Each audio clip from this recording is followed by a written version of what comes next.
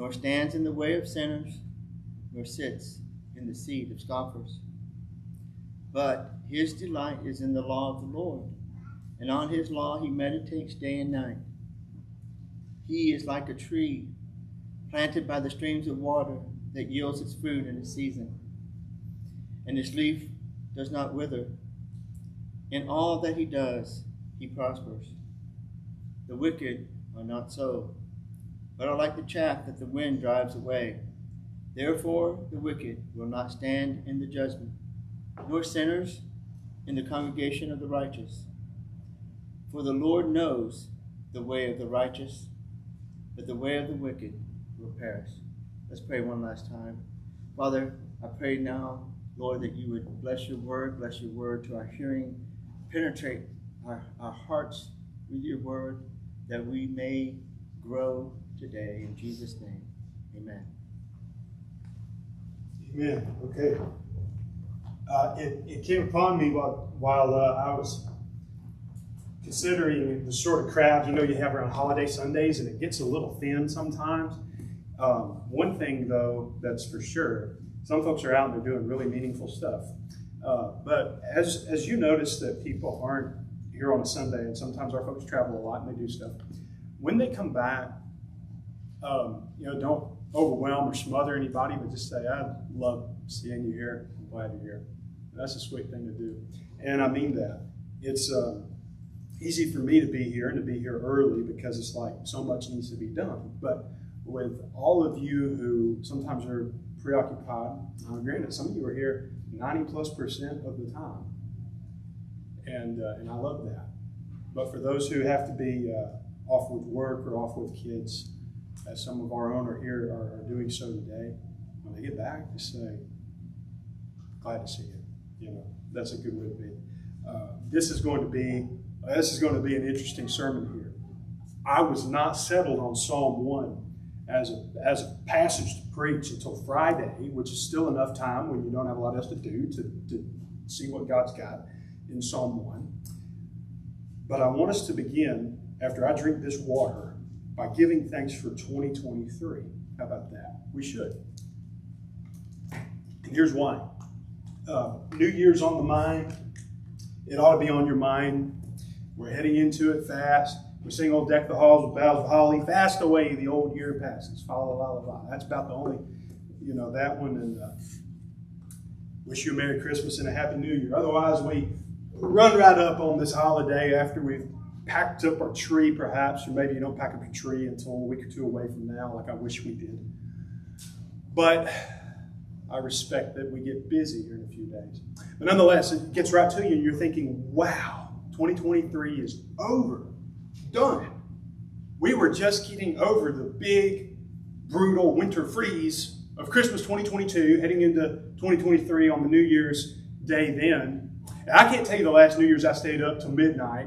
When my children want to do that, we will do that.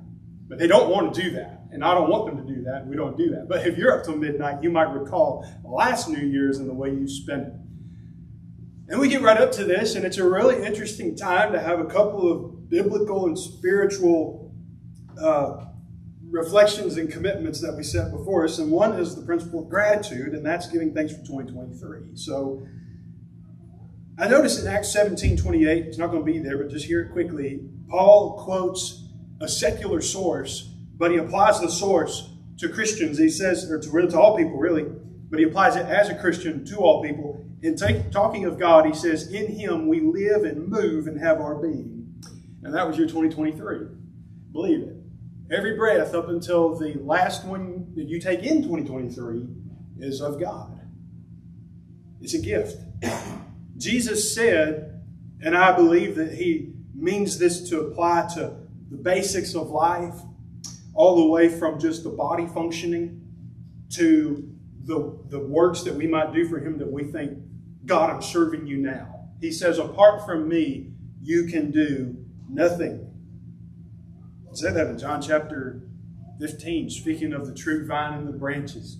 So in 2023, if you lived and moved and had your being, and you did anything, you did it in the Lord. You did it in Jesus. And your 2023 had some things, and I was with some of y'all for some of it, It has some things that were hard, that hurt. You might have seen it coming or you might not have.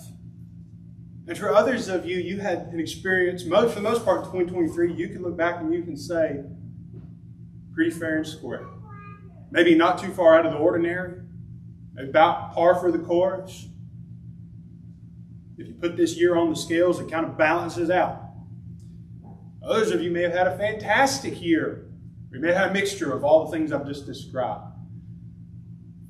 You know, on January 10th of 2023, my wife called from a routine doctor's appointment and said that she is pregnant. And the whole year got swallowed up in being Elizabeth's year. That was it. Getting Millie as ready as we could to be a big sister, trying to get other things ready for this baby to arrive. And then she comes along July 21st, and one kid is one kid, two kids is two kids. They've said 3 kids is 15, so we don't know about a third. So there you have it. But that's it. So it was Elizabeth's year, and I give thanks to God for that. I give thanks to God for every interaction I had with all of you, with others, with family, for every day that was well lived, and for everything I was ready to get over with that finally got over with. I give thanks to God for being right alongside and right in there to carry me through, and you to do the same. So do that. Now, I want to talk about having a happy New Year. A happy New Year.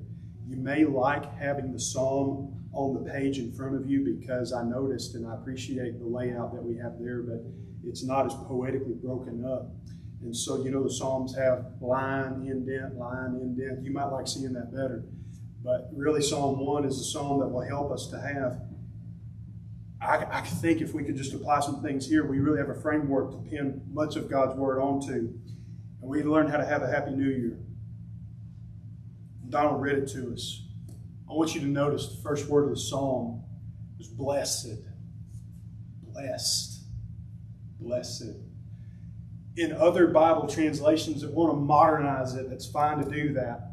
This is kind of keeping it a bit traditional. Blessed can be translated as happy. Happy. And the word carries out this meaning joyful, glad, smiling. If you think about blessed, from man to man in the scriptures, sometimes it can seem like kind of a spiritual pat on the back or a spiritual high five, and that's probably appropriate sometimes. But I want you to get the idea that blessed is the smile of God upon your life.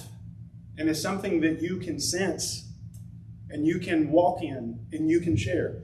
How do I know that? Where does Jesus begin teaching in the Sermon on the Mount? And I think that's a sermon that he preached routinely. Wherever he would go, he would have a new crowd. You've got to realize they couldn't all live stream Jesus. So he would go to one village and he would teach the crowds. He began with, blessed are the, fill in the blank, poor in spirit, the meek, those who hunger for righteousness, the pure in heart, peacemakers. And then he would give reasons. And so Jesus has it as his first priority. You understand, God will show you how to be blessed, to live with his gladness evident upon you. Sometimes in my biblical studies, it can get a little bit heady.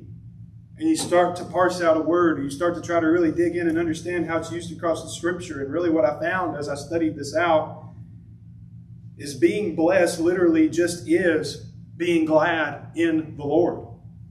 Being glad in God. We often have a good thing happen and we say, well, I'm blessed now. I can tell you honestly, with our girls being born and we love them and we've had very few issues as far as health or anything like that. Had a bit of a scare there with Elizabeth. You remember that? Somebody smelled maple syrup and thought it was my kid. And thought that we had some sort of 1 in a million problem. And I'm looking at her, I said, that's the healthiest baby you've ever looked at. And sent her down to UAB, and sure enough down there, said, that's the healthiest baby we've ever seen in the NICU. I'm going to tell you what. We were blessed to even come out of that experience and learn something. We were blessed to receive our girls. We were blessed to carry them home. But you don't have to hold things in your hand particularly to feel very blessed. You do not have to measure up what American society says amounts for riches and wealth and honor. Because have you found out that people get those things and they still aren't necessarily satisfied? So blessing from God has to do with the inner being satisfied and glad in the presence, in the care, and the providence, and the purposes of God. And there are going to be some key ways we look at getting a hold of that. But when you think about this prayer, and I pray this, probably at some point every week, I just give this to my kids. Numbers 6, 24 through 26 is the prayer of the priest Aaron, the first priest for the people of Israel. And he says, "The Lord bless you and keep you." And then I think he basically repeats the same thing, only expanded, because he says, "The Lord make his face to shine upon you, bless, and be gracious to you." And I think he repeats it again, only in other words. "The Lord lift up his countenance upon you, bless, and give you peace." And that's a simple prayer. That's 3 verses in the Bible. You can memorize that and share it with all kinds of people. But we go to Psalm chapter 1 and we get a couple of directives of how to really, I believe, walk in step with God's will for the believer. This is a sermon to you believers. If anybody's in here and they're not a believer, you can come on into this. Door's open. But this is a sermon where I'm assuming that you want to consider God's will and how he will be showing his bright countenance to you in the blessed way of living. With the first word being blessed, I want to point out to you that to walk in blessing, there must be some distance from evil. There must be in your life distance from evil. How so? Because it has 3 negatives. Nor, not, nor. Blessed is the man who walks not in the counsel of the wicked. And I like that because really what happens is it introduces blessing as a thing to desire in contrast to temptation. So watch the way that sin and evil slow you down. Walks not in the counsel of the wicked, so you can begin by taking advice from those who are opposed to God. And this is not, by the way, having friends who are non-believers and maybe family members you love and you're reaching out to them. This is allowing and non-believers are going to bring out ungodly aspects from time to time. Even Christians can give bad counsel. Got to watch it. But this is not allowing those you would love to influence you negatively. So walking not in the counsel of the wicked, nor stands in the way of sinners, nor sits in the seat of scoffers. So walking, standing, sitting, that's the slowdown of sin. And it says you are blessed when you are not that. And you need to understand it. Many people hear the Bible and they say, that's a book of a bunch of thou shalt nots. They've probably read the 10 Commandments before. Many people who don't believe in Christ or believe maybe understood some of the 10 Commandments. And 8 of the 10 Commandments are, don't do something. Right? It begins, have no other gods besides me. Do not take the name of the Lord in vain. Do not make an idol. And then you get 2 positives. Keep the Sabbath and honor your father and mother. But 8 of them are framed in a thou shalt not. So God doesn't mind giving you a divine and holy no. But his no is a doorway to his better yes. And that's what these negatives are. Because we're going to see in a minute that instead of taking the advice of evil ones, sinners, and we want to reach sinners, but we can't let sinners become our influencers. We can't let them become our best company. Instead of doing that, we keep distance from evil. Positively, we delight in the Word. We delight in the Word, and that's it. This is where I've got to hit the kind of try to hit the best for you. Delighting in the Word is perhaps one of the main things. You talk about fundamentals in sports, you talk about fundamentals at work, you talk about fundamentals in life. This is a fundamental for your soul. Delight in the Word. I'm going to iron this out for you. In the year 2024, God will help me. I did read the entire Bible through in 2023. Sometimes, I'll be honest with you, I was reading to read. that was just what I was doing. I opened up the Word, and I had 2 or 3 places I knew my Bible reading plan guided me to that day. It was probably where I left off. And there were times where, because of something else going on, I was a little bit not quite as passionate about what I was seeing. But here it doesn't simply say who reads the law of the Lord. And by the way, that's the whole Bible the psalm writer has. The law is Genesis, Exodus, Leviticus, Numbers, Deuteronomy, as he speaks of it. We have Alpha to Omega. We have the Genesis to the Revelation. We have the whole counsel of God, as Paul frames it in the book of Acts. So we have something so much more to delight in. We have the fulfillment and the realization of Genesis to Deuteronomy in Jesus Christ. And he says, delight in the law of the Lord. We can just take that as people today, and we can pin right there on the law of the Lord, delight in the whole Word of God. Delight in that. And how do I do that is a great question. Well, I'll tell you this. I have in the front cover of my Bible today a Bible reading plan. It's different than the one I used last year. I think it's a little bit simpler. Part of my hardship last year is I had one that had so many different places scheduled to read. This one just gives me a general guide, and I can kind of go as I go. Although it does say to keep track, do this many chapters a day or whatever. The goal is not to end the year with a mark over each of these chapter numbers. That's not necessarily the goal. That's fine when that happens. Lord willing, it will. But the goal is to treasure and glory in and rejoice in the Word of God. It really is, and that can take you a little while. That's something that if you do this more and more and more, it's analogous to running. Maybe the first time somebody gets up to read the Bible, they could be struck with holy curiosity. And they're carried from page to page or cover to cover, but some may not be a natural reader. That's okay. God's made some of us who like to get to it with our hands and less to it with our eyes and our mind. But if you are a believer in Christ, you're called to be a man or woman of the book. And so some read through the Bible and they go, whew, that's tough. You know, honestly, here's how it goes. We read all the way up to about the middle of Exodus, and once he starts getting instructions about how to make that big tabernacle tent, we get kind of tired of seeing, and this many purple, linen cloths are going to go here and bind them together with these clasps. And you're just wanting somebody to illustrate this for you. And you're thinking, what am I doing? And then you turn from Exodus. Does it get any better? Well, you don't think so, because you just opened up Leviticus. And now you're hung up on this many sayas of fine flour going up to the altar with the pigeon if you're poor and the goat if you got some money. And you're reading this again and again. And what happens when this guy knocks off this dude's animal, or these two get in a fight and he knocks out his tooth? And here's the thing. I find that the more I learn in general, and I'll you be a lifelong learner. The day you cease to learn is the day you've begun to die. But the more I'm a lifelong learner, and I carry the fact of law in general, I go back to God's law, and I see there, right there, is a picture of a merciful God arranging a society where people can function in it. Why does he say eye for eye? Because one guy was doing life for eye. Scale it back down. Make it proportional. Why does he say that it must be a bride price for this or that or the other? You can't sin against the man's daughter and have no consequence. So you start to read these things in Leviticus, and if you know a bit about human nature, and if you get your doctrine straightened out, and you understand the miracle that God has said anything in the first place to us, then we can actually read through the hard parts of the Bible and go, huh. And we are in the most resource-rich time to be alive as a Christian. Which gets me to the next point. Delighting in the Bible. This plan is not called, first of all, a Bible delighting plan. Delighting in the Bible really comes down at root to an attitude of humility and gratitude for the Bible.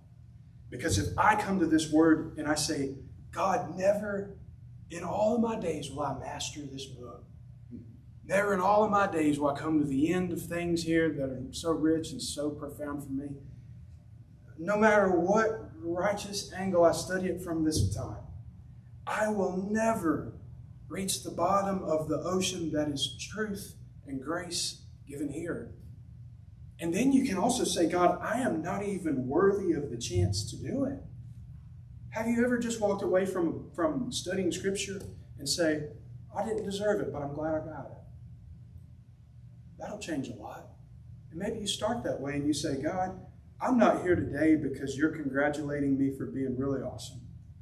I'm here today because you revealed yourself to me in your Son, Jesus Christ. And I love him and I want more of him. And that was your plan and not mine. You sent him. I would be looking for somebody else. But you've been very gracious and kind, and you've given us the greatest gift we could have ever asked for.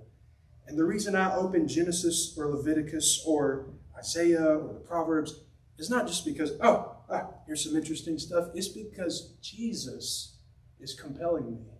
Didn't he say on the road to Emmaus that beginning with Moses and all the prophets, he spoke to them of the things in the scriptures concerning him. And so the whole thing is getting us to him, showing him to us, applying what he has done to our lives, showing what is yet to come, showing what he can still do. And he is mighty, and he is good, and he is close. So there we go. Delight in the Bible through humility and gratitude. But I'm going to pretty much put it to you. If you don't have a plan to start with, you don't have a plan. You don't have a plan. So I'm a guy who likes a plan. I kind of liken it to building a house. If you gave me the tools to build a house and actually had the wherewithal to do it, I would be pretty messed up without a blueprint. I would need something that shows me the measurements from one room to the other, where to leave space so that the electrical can come through here, and so on and so forth, and the appliances can come here. What kind of joints in the wall and joists matter? How does all this deal? How do I support the whole structure? I would need to know that. I do like having a simple plan that tells me, get started here and just keep going. And that's just me. I'm going to email you some Bible reading plans, as a matter of fact, so you check it out. So we delight in the Word, and then we dwell on the Word. Now, I've taken a long time on the first half of this song, so we're going to have to, I planned on not taking near as much time on the last half, but dear, we need this. Dwell on the Word. On His law, he meditates day and night. Distance from evil influences. Mark who those are, by the way.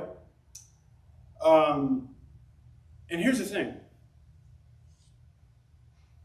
It doesn't mean we go Amish and never have contact with the outside world or with non-believers or anything. We definitely want friendships and connections and relationships out there. Always to be the Christian that they need to know. Because many people need to trust a Christian before they trust Christ. But we also have to understand what Romans 12 says, not to be conformed to the world, the pattern, but to be transformed by the renewal of your mind.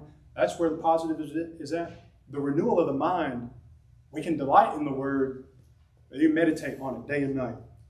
The brain, people say, is really more complex than any planet in the universe could be compared to. It may seem hard to understand. I was reading something today that had to do with learning how to better comprehend what you're reading. And I felt like it was probably good for me, because sometimes I get kind of daydreaming while I read. But the author said the brain is more complex than even the most complex of the planets in orbit. That tells me that God has given us a tool to begin to mull things over, to think things through, to put things to work. And so the word meditate, I believe it makes your mind, as God planned for it, a conduit, an avenue to your heart and your soul, so that then the changes that He is working can flow through there. I was getting into Romans 12, and that was 1 through 2. It says, be transformed by the renewal of your mind. What is this meditating? We use the word meditate, and we might be concerned if you came into church and you heard your friend say, I meditated a good while yesterday. You're probably thinking of somebody doing something yoga-like or monk-like, humming your mind empty. That's what a lot of people mean when they say meditate. The word in Hebrew speaks of something a little awkward to discuss, but it speaks of muttering as if chewing. You ever had food so good? And I know none of you ladies ever do this. You're real proper when you eat. But you take guys, and they're not trying to impress nobody, and you put barbecue ribs or brisket. You just butcher an animal, spice it up, and smoke it. And you let guys eat it. Chicken wings, they're going to grunt while they do it. They're all, you do that, and for the sports fans, you put it right, they're going to talk right through it. Animals that chew their cud back, you can often hear them grunting and muttering, and really that's the root word of the Hebrew, is to kind of mutter and to coo while you chew things or work things over.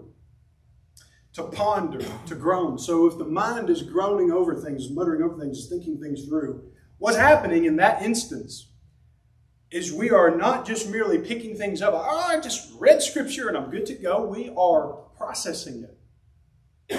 We are comparing Scripture to our life, Scripture to our trials, Scripture to our joys, Scripture to Scripture. I can ponder across the whole Bible. I can ponder across a chapter. I can ponder across a book. I can ponder across a single verse. I can meditate upon a single word, but you are filling your mind for the purpose of obedience to God and the purpose of love for God and others. I got to tie everything I'm saying. What did Jesus say is the greatest of the commandments? Love the Lord your God with all your heart, soul, mind, strength, and your neighbor as yourself. So everything that we do purposefully with Scripture, we should be asking the question, where does this go out of me and into somebody else? How do I put this in play? Some Scriptures are tough to do that with. You read the book of Job, unless you're really going through it in life or you know somebody who also is, you might not necessarily know how to put some of that in play. But you can see that God is greater than we ever fathomed. And now you're carrying the greatness of the great God principally in your mind, into your relationships, into friendships. When I go into the book of James, I find very practical things in there. Be doers of the word and not hearers only, deceiving yourself. I find that we ought to be particular people when it comes to taming the tongue and watching what we say. So some scriptures kind of meet you in the streets. You go to the book of Proverbs. Some people love to read Proverbs every day. It's a good idea. You can find something you can immediately jump to and carry with you. But in all of it, however worshipful it makes you toward the Lord or however handy it makes you and gracious toward others, get with this next verse in the psalm. As you're dwelling on the word, you're developing deep roots. And here's the description of the blessed life. To have a happy life, delighting in the word, dwelling on it, develop deep roots. It says, he is like a tree planted by streams of water that yields its fruit in season, and its leaf does not wither. In all that he does, he prospers. Now the contrast starts and picks up, and you can see that's actually verse 4 where it begins, the wicked are not so, or like the chaff that the wind drives away. But let's understand something about this. Like a tree planted by streams of water. Oftentimes I've gone fishing out there, usually with my father. We fish in a little John boat with a tiller, with a hand-operated tiller motor most of the time. Dad's real minimalist when it comes to his fun and games. So, you know, we transitioned from that to a boat that actually had steering wheel, and we felt like we were in high cotton. It was still a John boat. But we would oftentimes find that the trees along the riverbank and along these tributaries into the Tennessee River, they are quite often a good bit thicker toward the bank than some of the trees out off the bank, 10 feet, 20 feet off. And you can see the root system of the trees as sometimes the water has washed a little bit of the surface away. You can see the root system of some of these trees. Now, I'm not talking about where you can get off on the bank and the shoreline and walk it. I'm talking about where it really runs right up to the edge. And you can't hardly step out onto it. It's almost like a bit of an overhang cliff. But they're running down, and these trees will just, they're drinking up abundant sunlight because they're on the edge of the forest, and they're out there by the streams of water.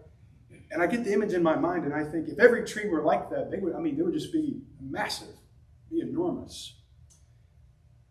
And the notion is that just as Jesus said that whoever believes in me, from him, from his heart will flow rivers of living water, John 7:38. Who's supplying the living water? It's God. And so if you're delighting in the word, you're dwelling on the word, then you are in line to get the streams of living water that come from it. And then now what are you doing? You develop deep roots and you're bearing good fruit. It says that his fruit is in season. What are we going to do with that description? Do you ever have someone you come up and you realize they need me to really help them right now? Something has happened. They've had a loss. They've taken a hit. They're hurting. You yield fruit in season. Did not Jesus say, when you visit all of these who are in such a bad way, the poor, the imprisoned, the sick. As you did it to the least of these, my brothers, you did it to me. So bearing fruit in season has to do with understanding the seasons that come to various people in life that God has appointed for you to serve and for you to care for. Now, that means that we ought to be watching each other for how we can help. Some of you have done so great at that in recent times. I'm glad to see it. I'm glad to see it. There's probably not a single moment in the day when you're with somebody, even when you're away from people and you're on your own, where you should not be bearing fruit in season. Because it says in all that he does, he prospers. Now, when I read that verse and I encounter a Christian who fell upon a hard time and it had nothing to do with what he did, what am I supposed to say about that? Let's say he was part of a major layoff at his job. Let's say that he was like some of our brothers and sisters who've been targeted by state governments for their convictions in the workplace. What do I say? I say the same thing the verse says. Somehow, even if you are walking through the valley of the shadow of death, you will fear no evil, for God is with you. You can prosper in the Lord and of the Lord. By the way, if your prospering looks like you have a lot materially to share with other people, you get to do just that. If your prospering means that you have particular gifts that you have discerned that are of God, you get to find a way to put those to work. That's just the way it is. But it says in all that he does, things can be done to us. Things can happen that are done around us.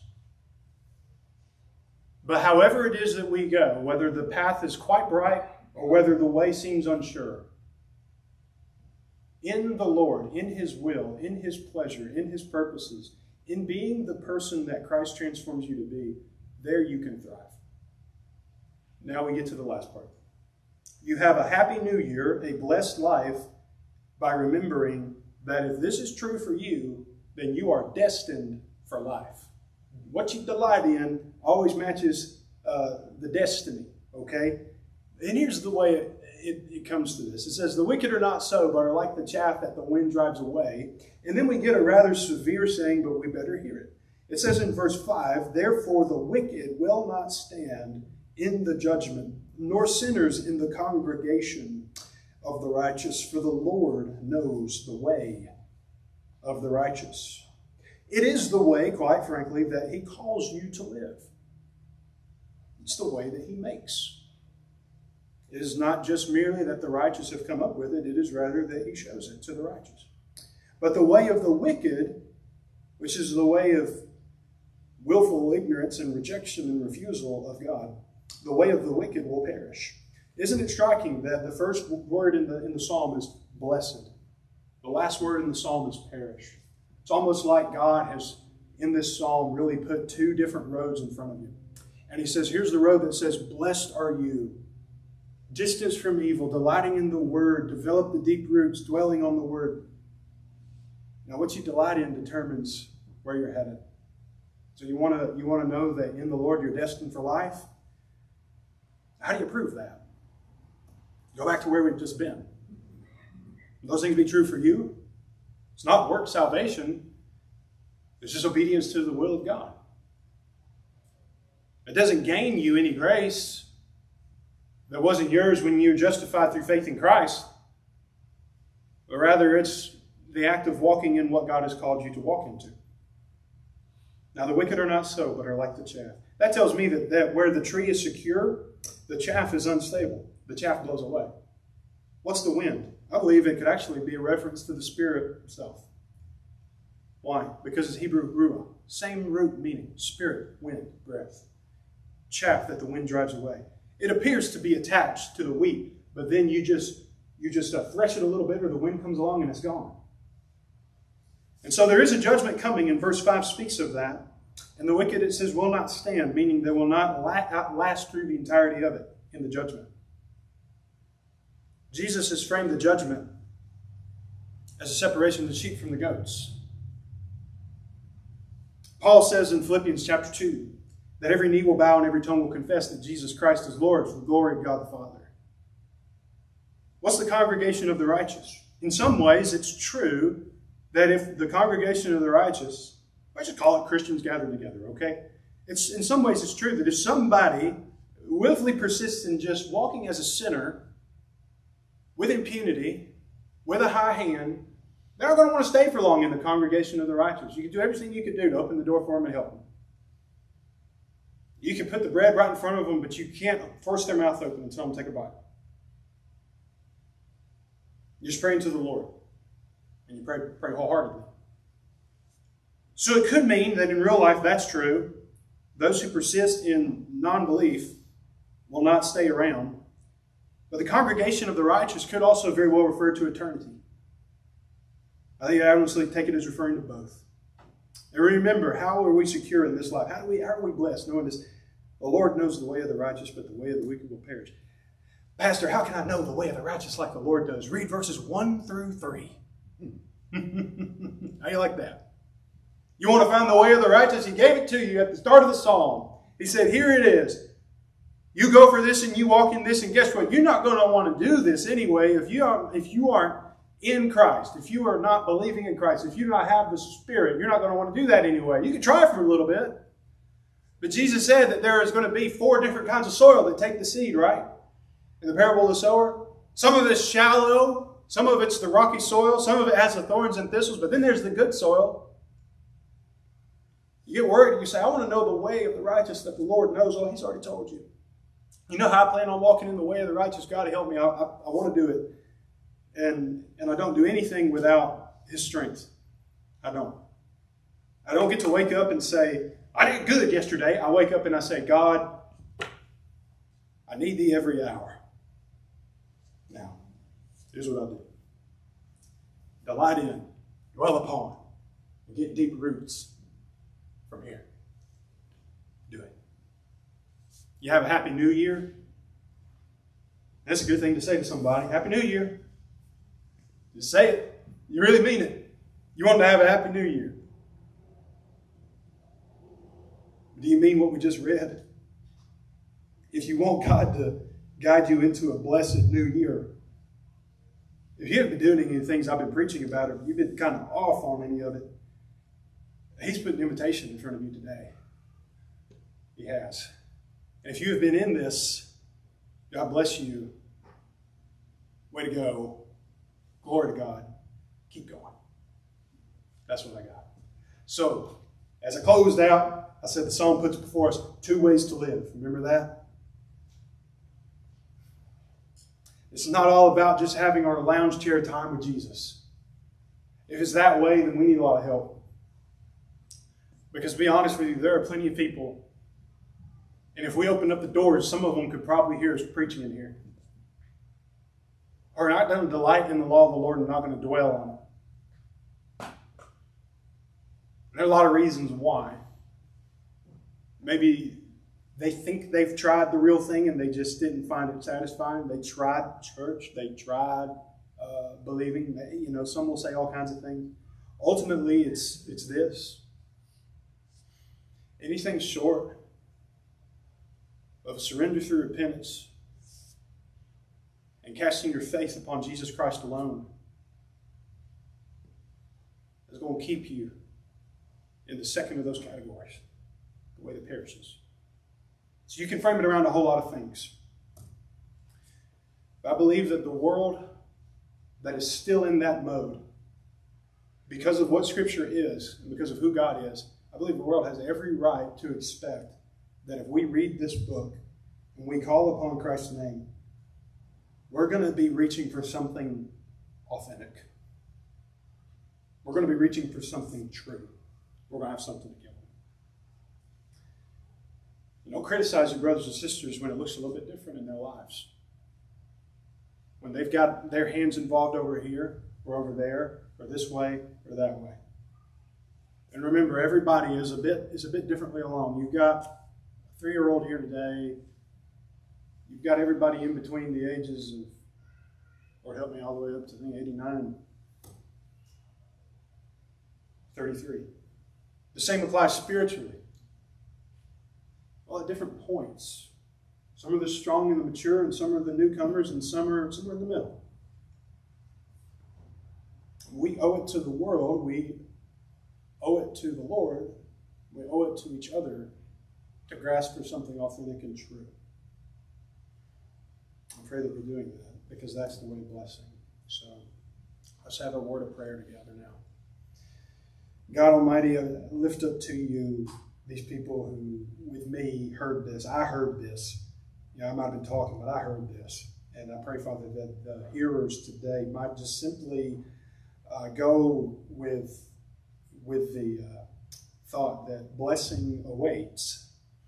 And it's in delighting and dwelling upon and getting the deep roots in Scripture, in the Word, in you.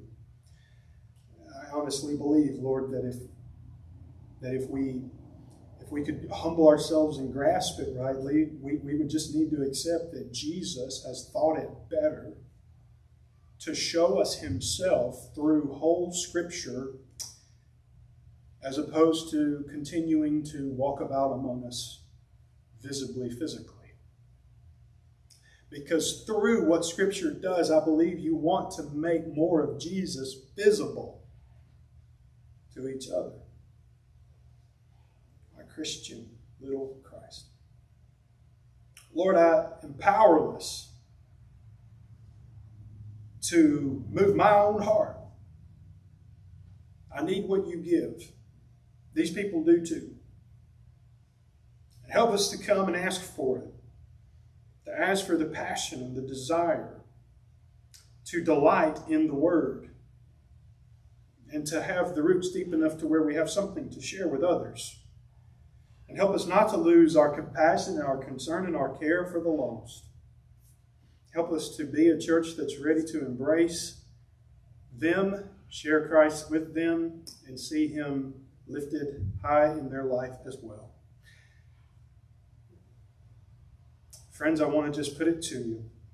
If anything that I've mentioned today strikes you as a point of need,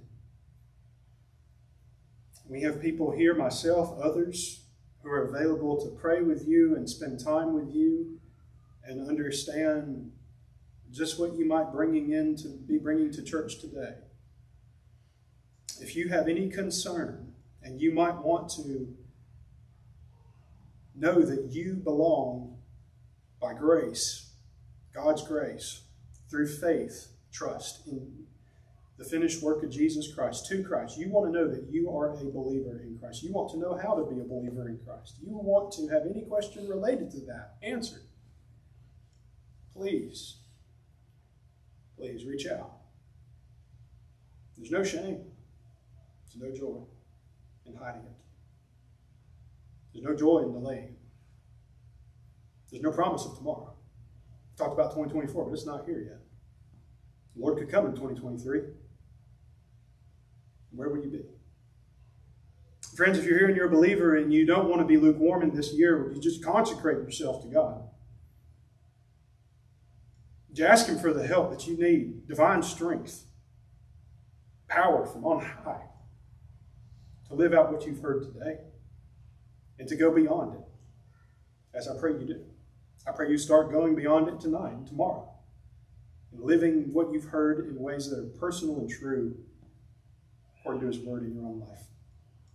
Father, we dedicate to you just the desire of our hearts, and I pray that we grow stronger all the more. And I ask you, Father, that you would providentially put us in the places where people who just don't have the saving knowledge and love of Jesus Christ will be right there with us. And also put us among Christians who can strengthen us. We need to be looking in both directions. Help our church, Lord, to be truly a church.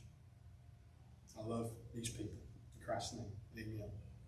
Amen. I want to give a comment real quickly. By the way, there is no coffee next door for you. Sorry. Or donuts. It's a hard way to put it. But Donald is sort of like a hanging low, lay low kind of Sunday, right? Anyway, but thank you all for coming early. We're on for Sunday school next week. We're on for Wednesday night this week, and I want to thank Ron for coming in. Hey, he's He's going to have a retirement reception, aren't you? Coming up. Are you? End of February. Yes. And you did 22 years with Madison Baptist Association. Big span of service right there. And so we're thankful. Y'all just showed up. And so pleasure to see you in God's house today. And to also kind of relay back to that good night we had at, what was it, Chewy's? So we all had a dinner together. That was good. Now, if you need anything, I invited you for prayer and all that, just grab my attention, grab somebody in here you trust. If you don't know who to trust, I trust just about anybody here, so go for it. And if they don't know what to do, they'll come find somebody. But you say, hey, the Lord is moving me this way, I want some help. Past that, something to mention. David, when are you headed out for Alaska? Actually, I'm leaving for Alaska Sunday morning, but we're going down to, I'm going to Media to her work at Cocoa Beach Wednesday. Then I'm flying out of there straight down. I sure hate that they make her work in Cocoa Beach. There. Who could ever put somebody in? This is really I sure regret that they put you in the water. we haven't known where we were laying our head hardly the last 2 weeks. Yeah, well, Addison said y'all been Globetrotters. Yeah. All right. So you won't be here next Sunday? I'll be out next Tuesday. All right. Let's have a word of prayer for David. All right. Father, I lift up to you David, Andrea, Addison. I praise you for their commitment to missions. And I lift up to you the work in Alaska that he's going to do. And would ask God that you just give him everything. Clear health, clear mind, perfect travel, all that needs to happen to get him there. And great connections for service and evangelism with the people who are going to be there dealing with the race. And God, I pray that they see that the Christians who've shown up to serve and to care, we ain't turning people into projects. We genuinely love every heart and soul. Make it be genuine, God. He's such a genuine servant. Thank you for that. Help him, Lord, with this new role that he's entered into with Alaska Missions, to see everything just in place to do it without worry, without fear of how it will go in the future, but with full confidence that he is right where he needs to be. I thank you, Lord, for Andrea, and I pray, Father, as often as she can connect with Alaska Missions, I know that she loves them and supports them, and that she has, I don't say how she could not, but she has a great time working in the places that she's headed, Lord. And for Addison to be blessed by spending so much time with this loving, great family. Thank you, Lord. In Christ I pray. Amen. That's all I got. We can sing a song in closing, I guess. It's a good New Year's song. Let's just close back with what we sang earlier. Praise God from whom all blessings flow. Praise him, all creatures here below. Praise him above, ye heavenly hosts. Praise Father, Son, and Holy Ghost. Amen. Amen. Lord bless you.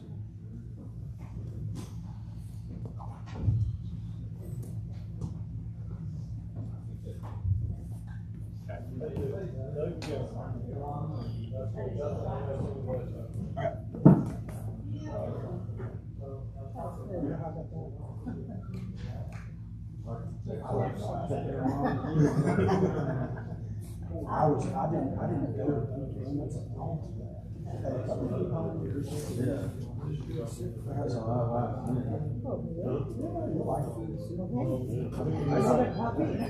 No, I promise you. You don't have to feed it. You can't feed it. If you find a way to feed it, you let me know, and I'll consider you an amazing person. You'll like it. I'm not going to blow the surprise. I thought of y'all. Happy New Year. All right.